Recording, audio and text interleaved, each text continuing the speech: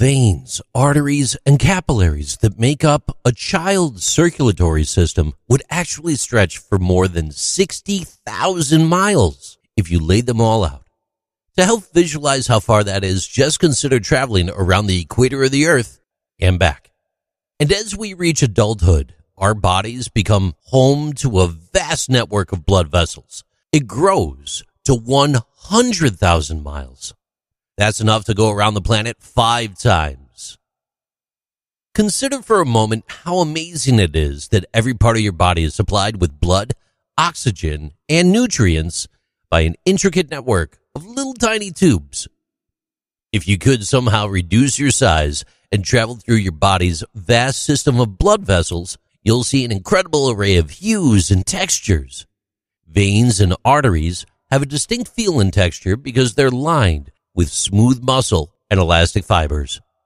To visualize this, picture running your fingers along the inner surface of a long winding tube and feeling its subtle ridges and bumps.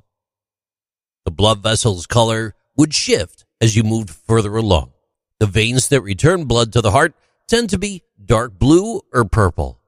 However, due to oxygenated blood, they transport away from the heart. Arteries tend to appear bright red. Capillaries, the smallest blood vessels, are typically undetectable to the naked eye. However, if you were to examine them closely, you might see that they have a soft pink hue. You would, of course, be surrounded by constant rushing of the flow of blood as you make your way through the circulatory system.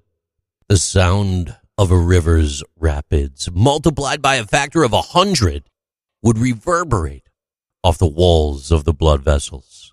You could get used to the constant hum, but you wouldn't forget it. Overall, the human circulatory system is an amazing and mysterious phenomenon. The network of blood vessels that runs through our bodies is incredibly complex and beautiful. These are Interesting Things with JC.